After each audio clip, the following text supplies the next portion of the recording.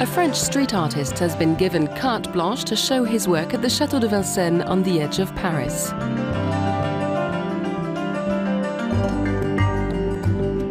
Entitled Noir Éclair, it includes installations, graffiti, video paintings, sculptures and photographs.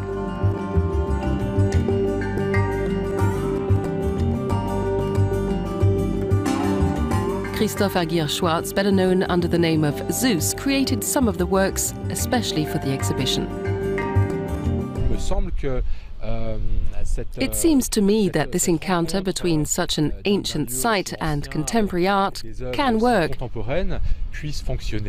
And I hope it'll allow visitors to discover this place in a new light.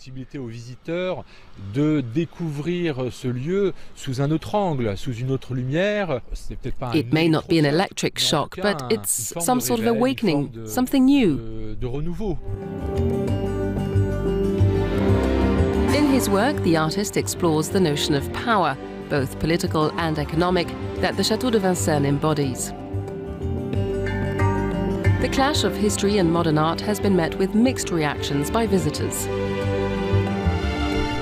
I understand where the artist is coming from, but I don't think it's appropriate here. It's taking away from being able to immerse yourself in that history and bringing you back to modern times.